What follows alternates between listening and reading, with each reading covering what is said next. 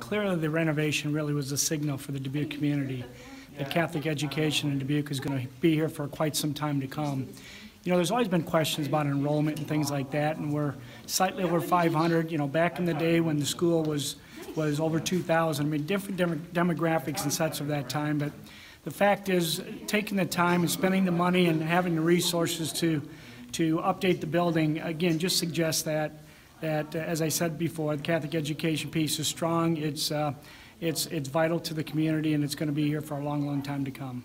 Let's face it, anything that has been in use for over 60 years by literally thousands of people, everything from, you know, the classroom, the fixtures, the bathrooms, the facilities as a whole, the heating, cooling, mechanical things, all of those, if this were your house, in 60 years you would have to do some updating. And obviously the structure was aging, and it needs some fine-tuning and some attention.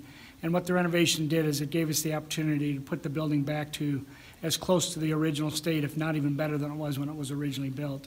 And it just created an environment that was much more enhancing and inviting for those who use the facility.